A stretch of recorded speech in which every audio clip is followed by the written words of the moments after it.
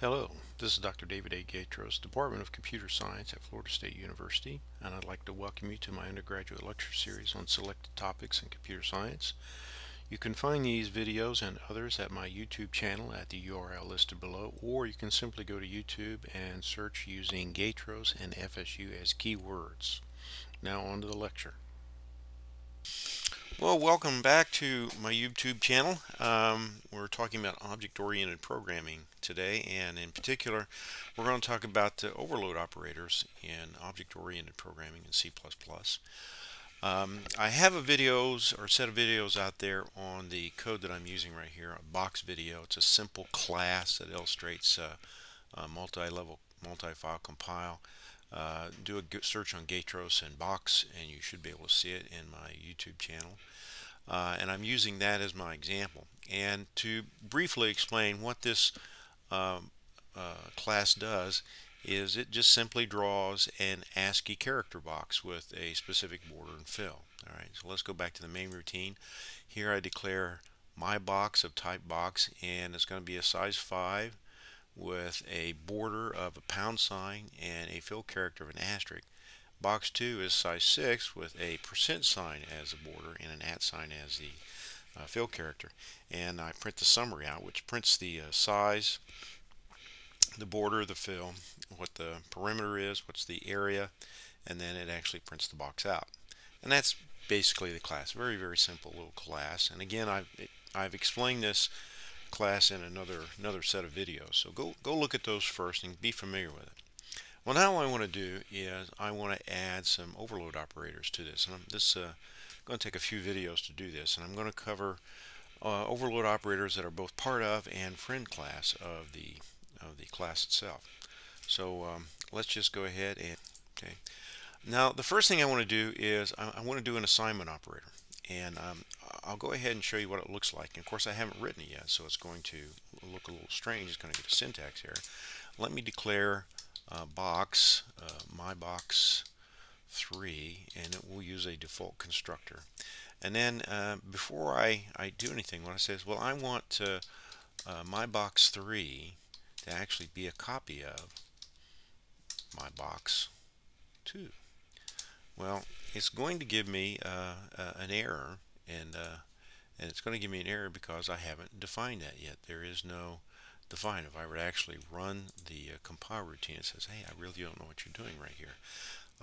The assignment operator isn't defined for values.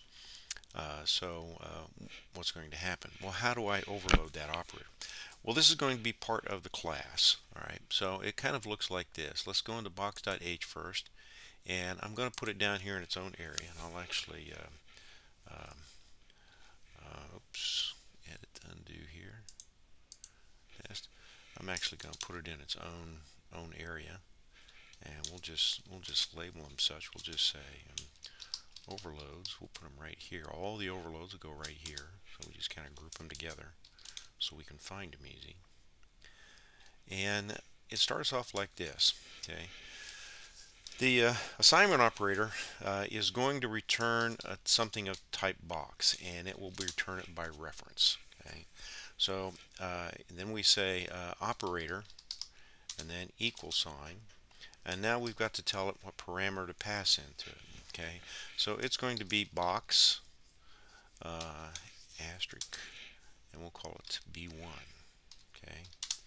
Okay, so there we've defined it.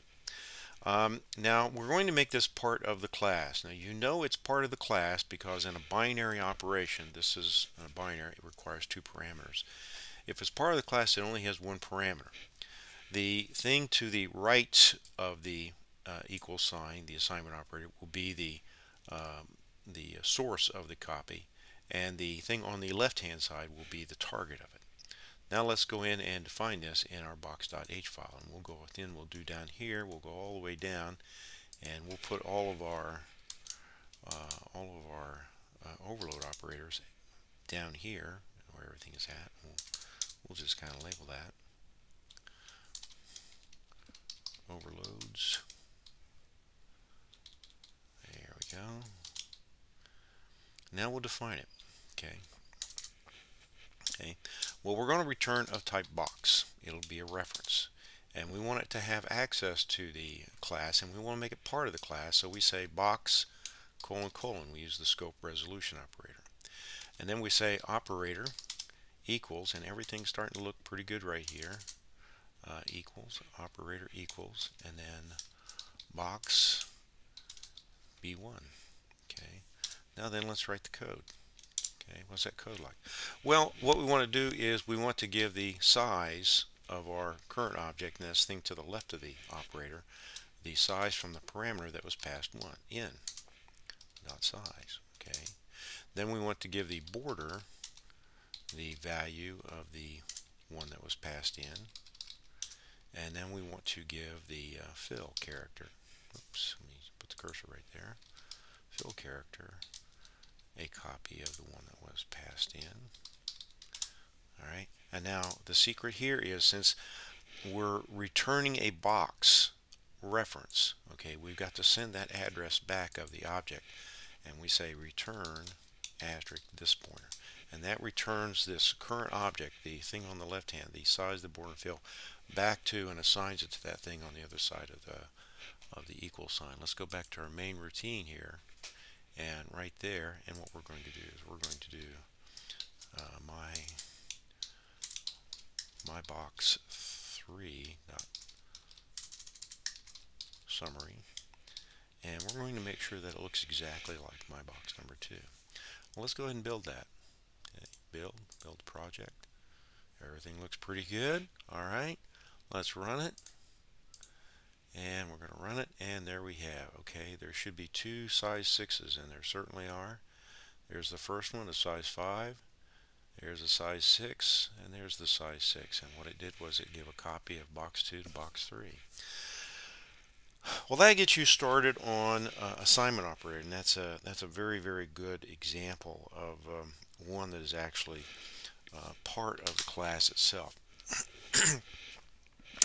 Let me go ahead and do 2 others, and I'll continue these on in subsequent videos, but the other ones that are very, very handy to have are the increment and decrement operators. Alright, so what we would like here is we would like to be able to, before we print these out, we would like to be able to say my box 1, we're going to add 1 to it, okay, and my box, say, plus plus, my box 2, add 2 to that, and we'd like to increase them. Okay, so we should have 6, 7, and 6 come out, but we see that those aren't defined yet. Well, let's go define them. Let's see what they're like. Again, they're going to be part of the class itself. They only have they don't have any parameters at all. Since it's a unary operator, we're going to be working with the object itself. So we say for the increment operators, we say box, and this is the prefix version, and sign, and then operator plus plus, and then that, and we'll put the little comment out there that's a prefix version. And now we'll do the postfix version. That looks a little bit different, and I want to explain both of them to you. Box operator plus plus int x. Okay, now you're going to notice that postfix version, let me finish. You're going to notice that in the prefix version we're passing it back as a reference, and there are no parameters. You'll also notice too that in the postfix version there is no reference right here. We're not passing it back by reference, we're passing it back by value, and we're passing in a parameter. Okay. In the prefix version, we want to pass it back by reference because in the prefix version the operation has to be completed before it's used inside of another statement. So the actual item itself has to be changed. In the postfix version, it's done after the statement that it's embedded in. So you just need a copy of it. You'll also notice too this parameter right here is there for one reason and one reason only, and that is to distinguish it from the prefix version. The parameter is not used. Right. Now then, let's go write these operations. Very, very simple in this particular situation. We're going to go down to the bottom here, okay, and we're going to say box, going to return a box reference. Okay, it is part of the class operator plus plus. There we go. Okay, and in this particular case, all we do is call grow, and it adds one to it automatically. Now then, let's write the postfix version of it. Okay, box, there is no return reference. Box : operator, and then we pass in int x, and again, remember, we don't use that anywhere, and we do the same thing. We just say grow right there. Okay. Let me put the plus plus in there right there, and everything's okay. That looks good. Let's go back to our main routine, and the errors have gone away. Let's go ahead and build that.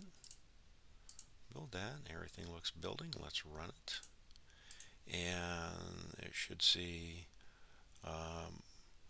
7. Okay, the first one should be 6, then 7, and then 6 again, and that's exactly what we wanted. Now I'll go ahead and put in the write in the minus minus. They work exactly the same way. So once you've done one, you've done the other.